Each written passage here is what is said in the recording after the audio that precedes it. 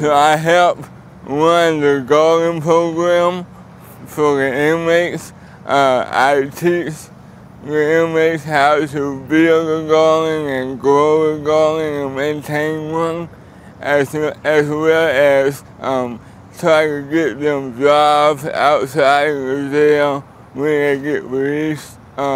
We also give everything that we grow to Second Harvest Food Bank, so that's a pretty big thing for me.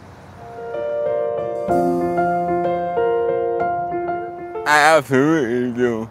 Not only do I enjoy what I do, I have a passion for what I do, and I also have a passion for helping people and helping my community that I grew up in, so I get to do that every day. So you gotta have a better job than this.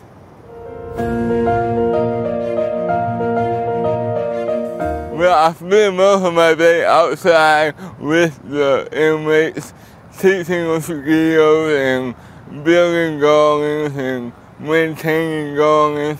And when I'm not outside, I'm trying to maintain and obtain partnerships throughout the community to grow our program.